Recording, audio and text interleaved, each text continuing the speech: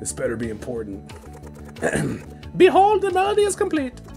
Impossible. Could we finally be nearing the end? I completed the melody. Do you know what to do next? Well, I guess it's only fair. Okay, I officially forgive you for saying my shop didn't look like a shop. What? When we first met, I was really happy to show you the place, and then you said it didn't look like a shop. Have you been bitter all this time? I was just trying to do small talk.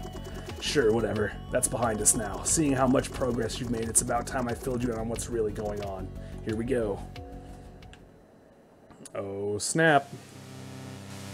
Eons ago, a civilization of giants lived in the clouds, protecting the world from unknown forces. Ooh, hydration.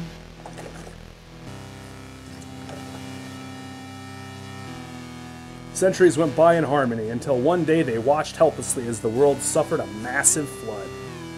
Ooh, no bueno, no bueno. Only a single piece of land remained. Ever adaptive, humanity gathered its survivors and built a huge temple where they would try to find new meaning.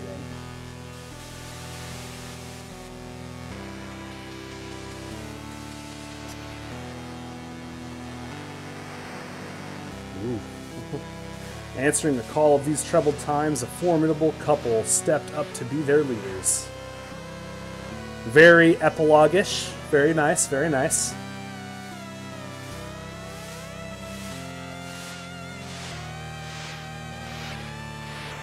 Gifted with a beautiful voice and an otherworldly ability to create mesmerizing trinkets, everyone called her Muse.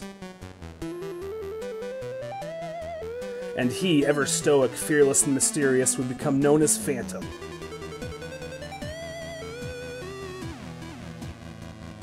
After a decade of relative stability, the skies began flashing red as if a war was being waged against the Sky Giants. Ooh. Very, very retro game esque. Indeed, an army of demons, destroyers of worlds, had found the human realm. With humanity's protectors soon to be extinct, Muse and Phantom inspired everyone to prepare for the inevitable onslaught.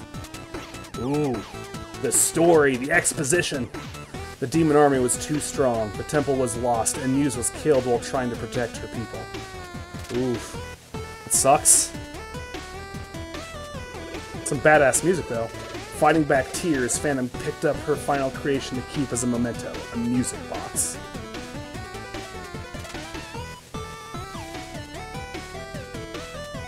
Abandoning the temple to the Demon King, he led the last survivors of his race to the western edge of the island, where they settled and became the people who trained to kick his ass, right? I have that correct? That final stand proved successful, and after instructing his people to rebuild and stay hidden, Phantom pushed his luck. Uh-oh. He pushed it.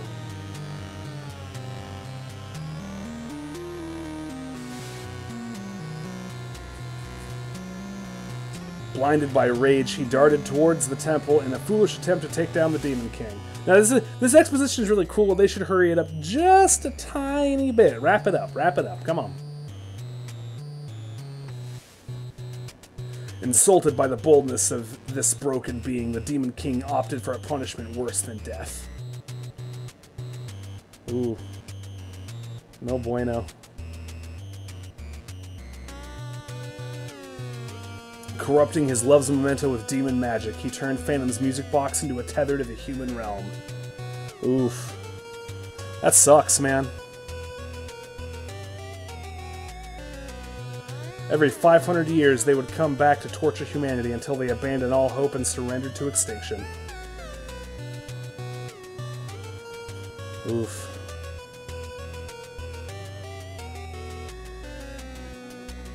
Phantom was forced to wear a cursed mask which would seal his mind and keep him in a state of perpetual distress. Ooh, that sucks, man. That's no bueno. Inserted into the music box, he would play the organ forever to keep the relic's magic alive. Ugh. It's a bummer, dude. Saiyan X, what's up? In this both mental and physical prison, he would be the one to ensure the curse on his legacy was maintained. But Phantom's will was a strong one, offering lapses of sanity where he could tap into his growing understanding of demon magic. Ooh. Ooh.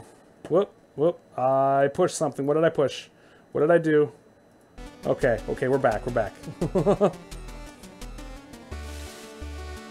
The fight to get rid of the curse would last centuries, so his people would need the ability to cooperate across generations. Oof.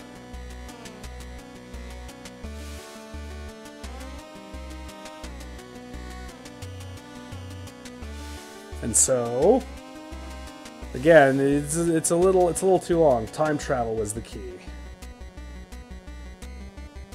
With his last stretch of sanity, he wrote a scroll, imbuing it with enough power to attune its carrier to time magic. Ooh.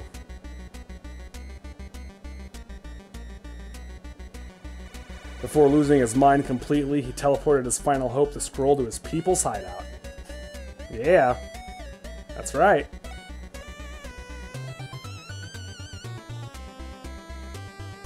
As they soon realized, the scroll let them see strange manifestations, things not every mind could stand. There was a little bit of a look at all the messengers throughout the years. Only a few brave adventurers had a strong enough will to carry the scroll. They called them messengers. Yeah, what do you know?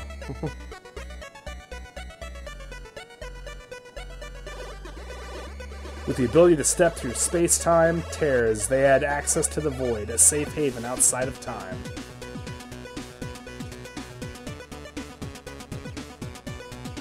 Messengers from all time periods would soon gather there, the perfect meeting point for their endless war.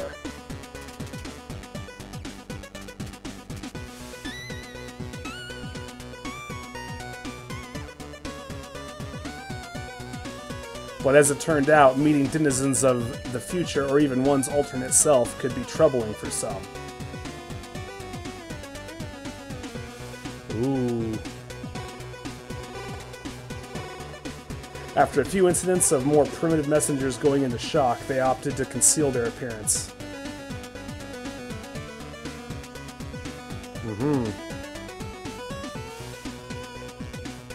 And thus the blue robes were born. Damn. Oh shit, Kelly raid. I was just thinking of raiding you, Kelly. Thanks for the raid, what's up? Every curse cycle would have its champion who would join the order after passing the scroll on to the next messenger. Hope you had a good stream, Kelly. I'm only going for like another 20-30 minutes. As soon as I beat the final boss here, I'm wrapping up too.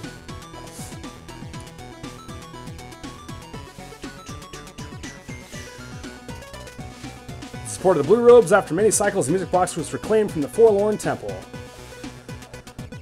Even though the relic was too powerful to be destroyed, a new hope was found on that day. Was it really?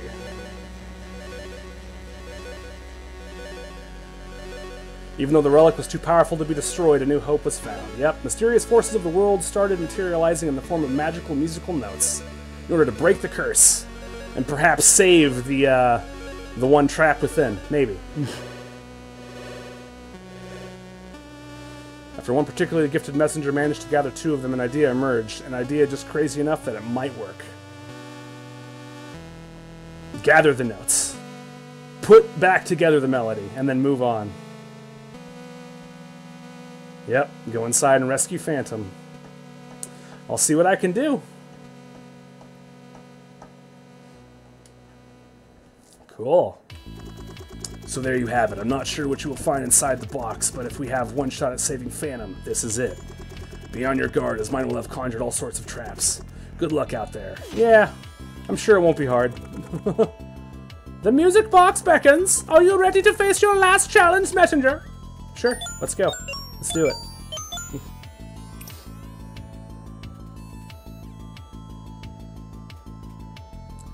And into the box we go. Hooray, hurrah, huzzah, huzzah.